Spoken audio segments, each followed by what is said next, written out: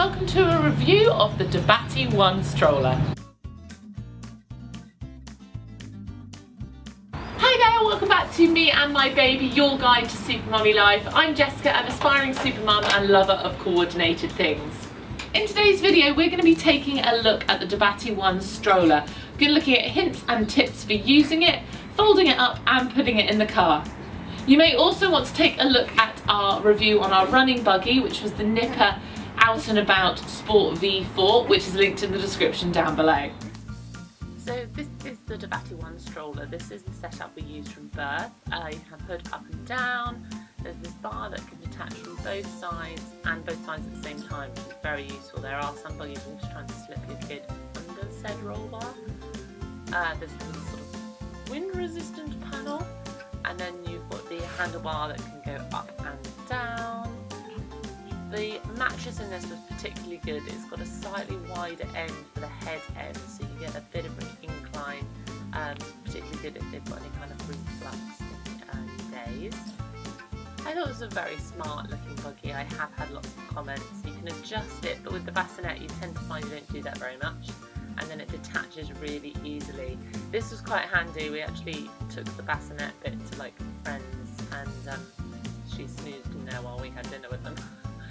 There's a lovely bag underneath that isn't massive. That's probably one of the things, the bag underneath not being as big as some of the other buggies. But you've got the option here at the front, you can lock the wheel or have them moving. So the locking the wheel is meant to be the more off-roady. We tend to never lock them, if I'm honest. We have a running buggy now for the more bumpy, but it's nice to know you could do it. You've also got the kick brake. It's nice and easy to use, which is great. I've seen some buggies with very hard brakes. So this buggy allows you to attach a couple of different car seats. We had the Maxi Cozy Pebble, and the little attachments are like 25 quid, and you slot them in and then you can slot the car seat in. This is really handy. You want these bits, basically. Getting it on is just a case of line up one and push the other one on. It's the getting off bit that really stumped us, and I had to email them. You push the two grey buttons, but when your buggy's new, you're going to have to do it pretty hard. So here you've got sort of the three main bits that come with this buggy. On the left you've got the base, the middle bit is all the DVDs to change it into a seat, and then the bassinet bit is on the right. And I'm going to show you how to turn the bassinet into the seat.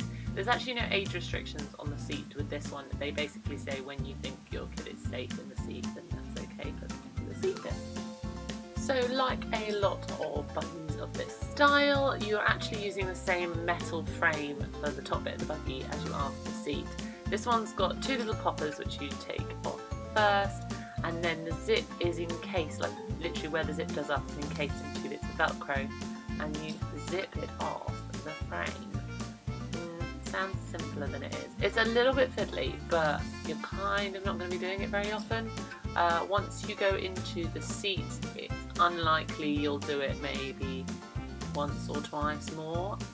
Occasionally you want to jump back to the bassinet for some reason. There's also two clips top and two clips bottom that you just need to undo on the bassinet, but you don't reattach these when you attach it to the just like the harness seat bit. Go! Get rid of that bit. It was so cold when I was filming this, my hands were struggling.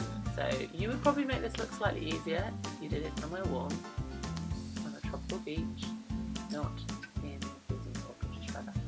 So you just have to get the zips lined back up again and again. It's a bit of a fiddle, and it was particularly tough because it was cold.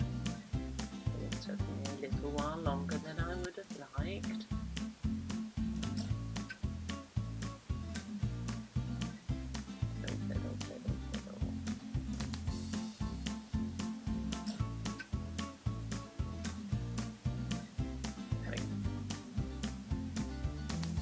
And then there's just these little bits of elastic that roll around where the zip end is, so your kid isn't like trying to unzip it, because once they're a bit bigger they do things like that, and it's really helpful. So you want to make sure that all the final attachments are done up. The bottom zip is so much easier, like the hood. So there you go, you can see the little Velcro things that fold over, and then there's little poppers again on this one. So there's no 4-finger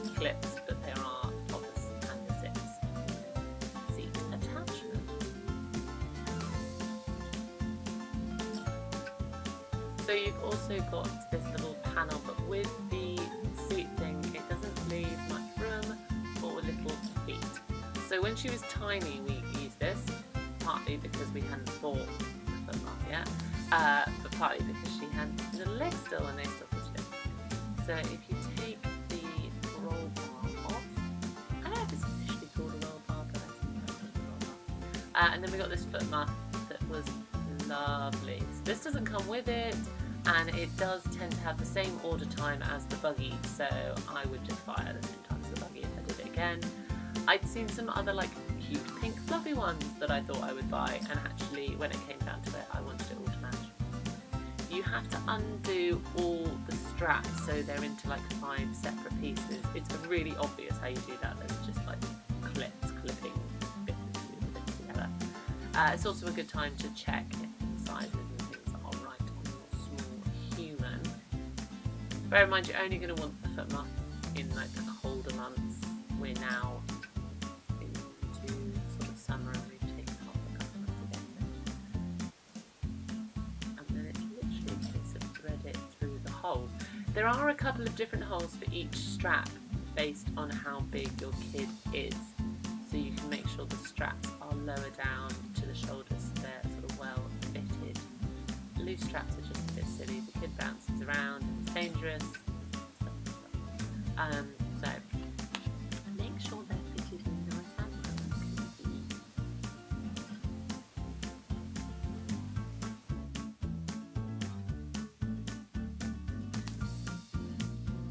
This bar came with the buggy, not sure if it's meant to, can't work out what it's for. I've checked online, still 0 clues on where this is meant to go in the buggy. So this base clips in the same way that the bassinet did, just slides into the little slots, a little bit of a wiggle, and then you can adjust with the big round buttons. The big round buttons do the adjusting, the grey slidey buttons are the ones for pulling it in and out.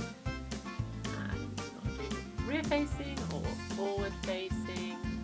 The day you go forward facing is quite sad because it's like they don't need to see me anymore. But they like going on their little adventures and being able to look at everything. She particularly loves pointing out ducks and trees. We've also got this little parasol. Now this little parasol is not particularly well designed. You get it in the perfect place to block out the sun, and it moves, like it rotates, it spins quite easily. I don't know if maybe we've got a slightly dodgy one, but I wouldn't necessarily recommend buying it. You might be better trying to find one that works somewhere else, and as you can see it's a bit fiddly to get it to clip on the buggy. It bounces a lot, so if you're on a bouncy road you kind of lose your shade as well. We do use it, but I feel like you could probably find better that works on your buggy, and I'm getting better at adjusting it so it doesn't disappear, but some walks I'm finding I'm sort of holding it in position while we're walking, but it's better than the sun going in our eyes, so that's fine. So one of the extra things you can buy to go with this buggy is the extra large shopping bag. My hands are very cold, as I've said before, and I found it's quite fiddly. But I've also not used it before. It's poppered on, and I feel like the poppers needed a bit of warming up. But you pop it onto the handle, and then it poppers on down below, sort of at the base of the buggy, and it gives you like this extra large shopping bag. So I'm not going to pop the bottom one, but I'm just going to hold it. That would pop there, and then you've got extra storage, but you can only use it when the kids are forward facing. So the handlebar has got a really easy adjustment. You just press the big button in the middle. You've got high, medium, and then low, but it doesn't lock in the low. So I'll be the first one to admit that I didn't necessarily buy this buggy for its practical uses. I just really wanted it, and luckily it's turned out to be a really good purchase. But one of the downsides is folding it up and the space it takes in the back of the car. I used to have a Peugeot 308. I now have a 4x4. Predominantly because of this buggy. I love the new car, which is also a bonus. But to get this in the car, you have to put it into the 2 parts. So you lift that one out, Sometimes if I'm being really lazy, that bit ends up on the back seat or in the front seat. Always good to put the brake on before you do all of this. And then there is a button, spin it around just here, push in, it clicks and it lifts it up. I mean, it's really simple, but it's really annoying that it's 2 bits, but most of the big buggies now are. It's only when the kids are a bit older you can get one of the easy sort of collapsible strollers. And then that goes in like that. And this one has to get wedged in on top. I did fit this in a 308, but I had to keep my parcel shelf out, which really annoys me, and I don't think it's particularly safe having stuff loose with no parcel shelf for the majority of the time. Quite often when we go out with this one in the car now, I just use the car seat attachment, so I haven't got this bit with me anyway. But it does take up most of the boot. You can fit a bit of shopping and stuff in, and yes, if this is on the back seat, it does make a lot more room. But this isn't particularly light frame, so if you say lived in an apartment and had to lift it up and down stairs, or only had a small hallway to store it in, it's probably not going to be the buggy for you. As you can see, this buggy handles big curves really well. You just tip it back slightly and you can pop it up the step. I have found the suspension on this particularly good, and a lot of friends have commented that my buggy seems a lot smoother than theirs, which is nice to know.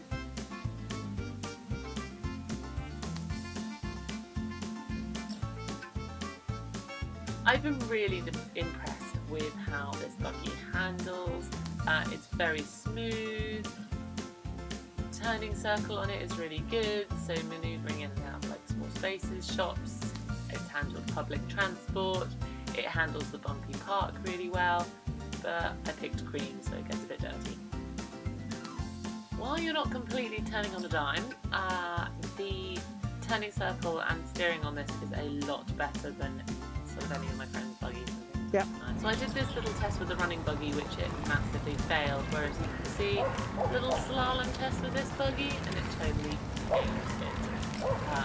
Much more practical for being out and about. So much nicer steering this way. It's also pretty good when you're handling tricky situations, like we have these kissing gates into the park near our house, and I can go forward, backwards, get in and out nice and easily.